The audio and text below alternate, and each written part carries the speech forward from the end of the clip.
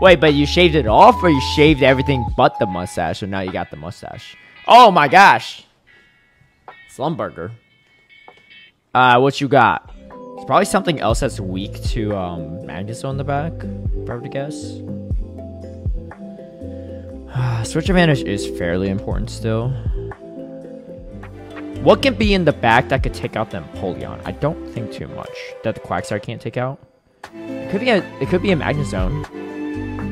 But I'm better anyway with a shield, so it should be okay. Okay. Magnezone? Oh, it is. Makes sense. I know she's a big Palasha fan, so she's gotta be a big Magnezone fan. And we're chilling now. Alright. She said, should I go for Sky Attack over Shadow Ball? I don't know, but I'll let my YouTube comments tell you. It's 0.56 DPE for Sky Attack. 0.56. Oh, wait, no, it's the same.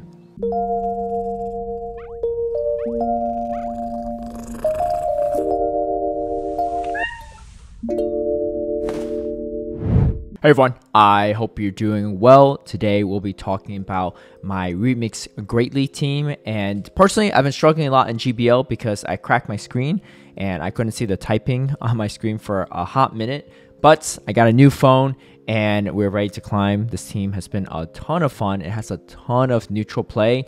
You will likely not lose to Carbink if you run this team. The team is a Shadow Quagsire with a Shadow Empoleon and a Toxapex in the back. ABA weak to Poliwrath, Frostthorn, Jellicent, all kind of core breakers, but there's play against all of them, and I'm going to show you how. If you don't have the Shadow Quagsire or the Empoleon, you can definitely run the non-Shadow. However, I prefer the Shadow, just damage is a lot better in general, and you'll see in some of these clips, but of course, use what you got. Before we get into the battles, I want to give a big shout out and thank you to all my patrons who've been supporting my content creation. If you'd like private one-on-one coaching, scrims against me, some of my league guides and strategies ahead of time, or even tune into my live stream battles, feel free to sign up through the Patreon link down below. To kick things off, we have a Mantine in the lead, and like I said, this team has a lot of neutral play in a lot of situations, so I feel that it's just really flexible in a lot of situations. This is not necessarily the best matchup for Quagsire because they're doing resistant mud shot damage, but Stone Edge does quite a bit, and there's two great checks to the Mantine in the back, so I like to just throw the Stone Edge and then just see what happens. Like I said, Frostthorn, a core breaker. This one's actually running Thunder, which is kind of nuts, you know, shield advantage.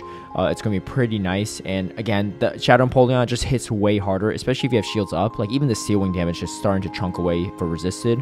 And it just makes this matchup a little bit better if you have shields. Obviously, shields down, maybe not as good. Maybe not the best timing on my end, but I think I was just going for the move before they get to one. And yeah, we flip switch with that shield advantage we got early on from the Quagsire. And I think this is charged attack priority as well, so even better. But this puts me in a pretty good spot. There's not a lot of things that core break the Quagsire and the Toxapex, so if you have switch advantage for both, it's usually pretty good. And here comes their own Quagsire, so we're going to throw the Aqua Tail right away. So yeah, Quagsire pretty good here, but I have energy on my Toxapex, and should be in a pretty good spot. Jellicent, like I said, is not the easiest. I can't remember if I saw any in these two sets, but usually speaking, you want either your Quagsire on it or Empoleon. It's not a bad backup option. The baits from Surf can be annoying on the Empoleon, but not too bad. Going to be able to win that matchup. A lot of neutral play into this Alolan Ninetales as well, but I'm going to swap over. I usually like to throw one Mud Shot and see what they do, because I've seen people just swap in Poliwrath into my Quagsire right off the bat. So if I just say swap myself right away to Empoleon, I just put myself in a bad spot. So I like to just see if they decide swap out or not. They didn't. Also, you can see if they're running Powder Snow or Charm, but either way, for the back end matchup, it doesn't really change much, and it doesn't change too much in the front end matchup too. They just have a little less fast attack pressure, but a lot more charge attack pressure. But yeah, Ninetales pretty much never comes back into this matchup, so I just spam the swap out button in most situations. I think I'm going to wait and see what happens. No, it looks like I'm going to spam it. And here comes their Swampert. But we have a shield advantage, which is going to be pretty nice. And of course, nothing they throw can really be that threatening. You really just want to save your shields for the Hydro Cannon. Unfortunate charge attack timing, charge attack priority, I guess. I didn't really realize that I was going to lose that, so learned something new here today. It might be more Ivy dependent than I think, but it is what it is. However, we have the shield, the final shield for the Swampert, which is what we really wanted for. And the main thing is, I think if this lands, I think one brine should be enough. So I think, I go for the catch actually, and then they just, that was actually probably a better play. Go for the catch, save the shield, so I could just dump to Aqua Tail later. But looks like my opponent just decided to quit out before we could make that play. Another Alolan Ninetales, but this time it's going to be Charm. And this matchup is pretty solid overall. Coming into this, it's a little bit tricky for the Gligar because they're behind on energy, and I should be able to outpace. So I'm just double shield, even though it's probably just aerial ace. But honestly, aerial ace plus a wing type damage might be quite a bit. So I'm just going to shield up both and then go for this Hydro Cannon, which I will get there before them. So even if they double bait you, not a big problem. And then we flip switch. This A9 has very few places to go. They actually have a Carbink in the back, so even worse. And looks like my opponent might be able to take out their whole entire team. Yeah, not quite, but it's pretty close to it, and they're going to quit out right there. So, again, that Shadow Empoleon just puts on so much pressure.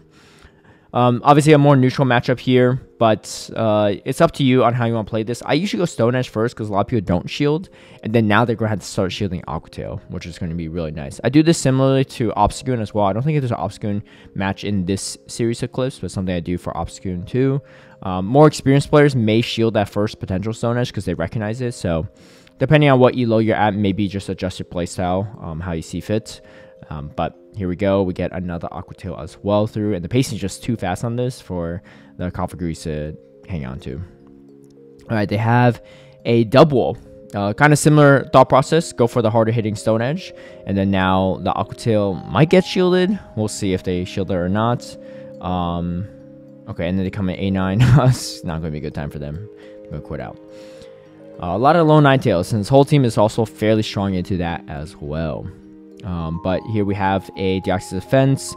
Psycho Boost is usually worth shielding. It does a lot of damage. You can tank the second one. First one you can tank as well, but again, similar philosophy as the Stone Edge to Aqua Tail. Why shield the second one when it does less damage when you can shield the first one?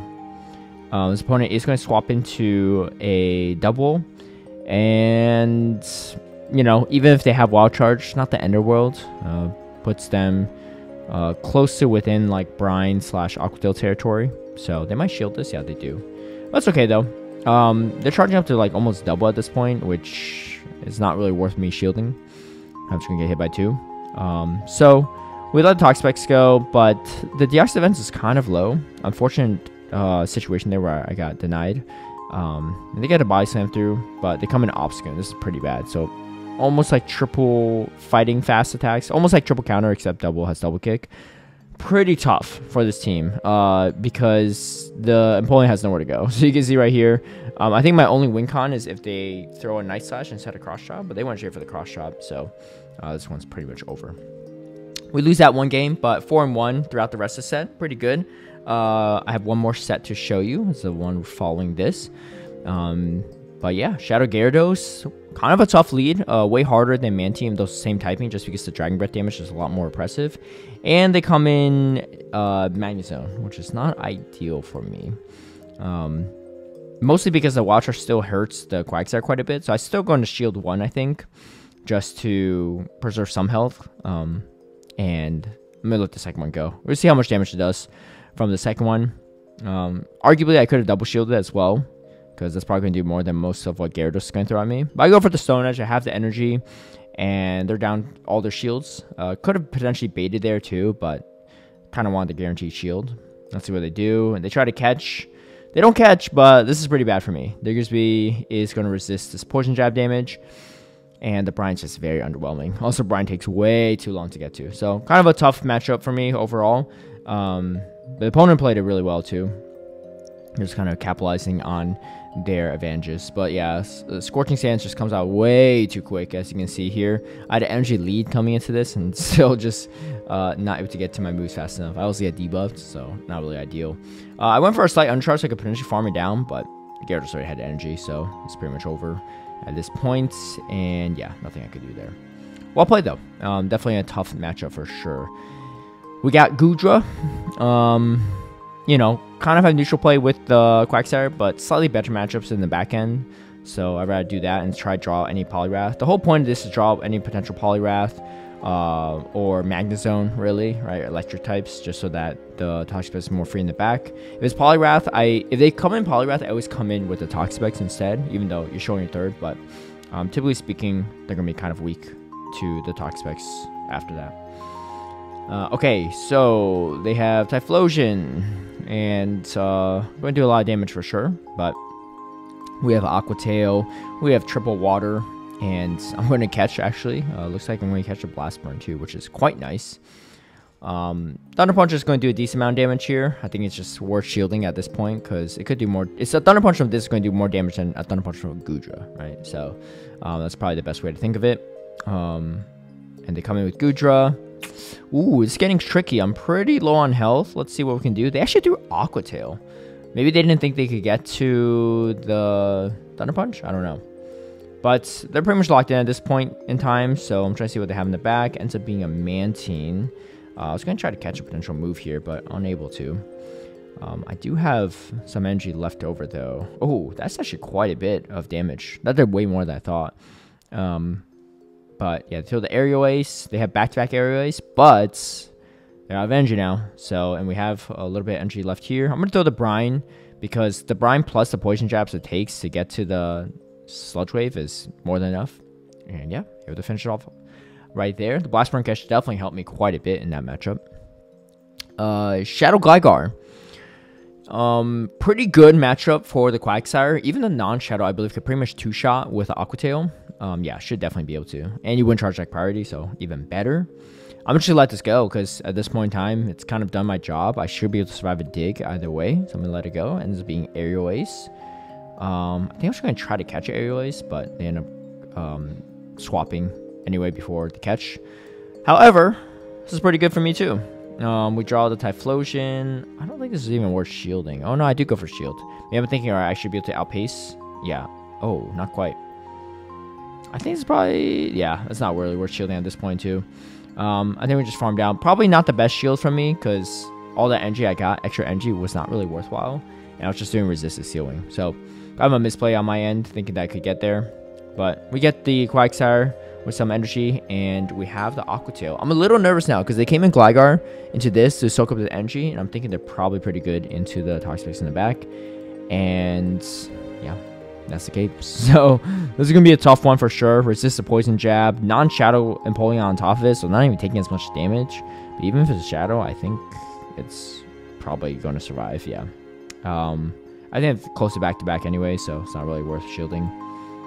Honestly, if there was Shadow, no, I don't know. I might take more Steel Wind damage, so I think either way, I probably lose that. But well played by the opponent right there. Typhlosion's, you know, generally speaking, not too bad, but it does have a lot of play into the team as well, because it just, all its moves hit quite hard even for resisted. And it's got super effective moves for two of them. So, Shadow Quagsire Mirror Match. Overall, not too bad. You want to avoid both Empoleon and Toxapex on this, so seeing the lead is pretty good. Even if you lose Charge Attack priority, if you could put this within like Seal Wing territory, it's going to be worthwhile. And you can see right there, I think I shield and farm down, yeah. I mean, get value out of this. Quagsire has really great coverage into a lot of things outside of Poliwrath, so you're usually able to grab a shield back or do quite a bit of damage. So, like I said, get a shield back or do a lot of damage. They end up shielding up, and we're just going to swap out here because we do the same thing. It was a Mantine in the lead. You okay, Gran? It's almost over. I don't have my cats in my videos as often these days, so I want to just feature her a little bit, but she acting like she's in prison, so let's put her hands up. Okay, so we get this matchup, though. Overall, pretty good. They just stay in, which is always a good sign. I mean, they don't have a lot of coverage for this, which likely means they don't have a lot of coverage for this Toxapex in the back, but they actually do. Oh, well, that's not good. I I think if I could get a shield off their Gligar, it could be good, but I don't actually get to my Hydro Cannon earlier, so it puts me in a slightly tougher spot. I believe this opponent actually shields this, which probably was not the best shield because my Quagsire can still get to a move. So I'm gonna just let this move go and then probably just come in Quagsire. Yeah. Yeah, I should be able to get to an Aqua Tail no problem. I'm gonna charge check priority as well. So the whole point of my Toxapex there was to kind of just soak up a lot of that extra energy that Gligar farmed off of my Empoleon, and then lets me get that Aqua Tail off. Another Mantine in the lead. Meta is fairly small, so it's pretty good. What do you do if you face a Poliwrath in the lead? Because I'll explain that while we see this matchup play out like last time. In that situation, you just stay in and finish it off with Toxapex, and then hopefully your Empoleon can sweep. Usually Empoleons can be pretty good in the back end in those situations. Funny enough, I did not see a single Poliwrath in lead in all my games, so maybe I just got super lucky, but Poliwrath is usually always in the back and just counting down my Empoleon, which is still not a great situation to be in, but just want to give you all a heads up that in the lead, it's a little bit on the tougher side for sure to handle. Okay, we throw on charge check priority, so able to take out this Quagsire, maintain switch advantage, which is kind of nice. I don't know if I can get to another move before this Mantine takes me out though. Oh yeah, we barely do, which is quite nice. This could potentially put in a Poison Jab territory for my Toxapex, so that's going to be really, really good for it. And they're going to throw the energy too, so even better. Anytime you could get them to throw energy at a tanky Pokemon like that, you're in a good spot. And this is a little bit dicier because one dig could take me out, whereas full health Quagsire is a different story. Do I shield this or not? I think I do, because even Aerios puts me quite low. I need this Aqua Tail to land too for me to have a chance, because it's going to be way harder hitting than the Brine. And he gets another move. And I don't think I survived this. Yeah, they went straight for the dig, but that's okay. I just have to watch out for a potential catch. But they just throw the move right away. I think it's the Aerial Ace. Yeah, it is. So that puts us in a really good spot. Toxapex super bulky. We'll see how much health this Mantine has. Yeah, just not enough to get off. I think they need to get off at least 2 Aerial Ace, maybe even a third. Yeah, it's going to be close. Oh, let's see. Okay, they do get to the second one. And we barely survive. Yeah. So, finish off on another positive set. And like I said, we didn't really see much Carbink, but if you do face Carbink with this team, generally speaking, you should win. Best of luck, though, if you decide to run this team. Really fun team, in my opinion. A lot of neutral play in these situations. And yeah, I mean, triple water, it definitely works out. Thank you all for watching. If you like this video, feel free to give it a like and subscribe. Be sure to hit that notification bell to get alerted when I post my new video, because I'll probably be featuring some Necrozma evolution in Master League. So definitely stay tuned for that. And happy Go Fest weekend for everyone, and I'll catch y'all later. Peace.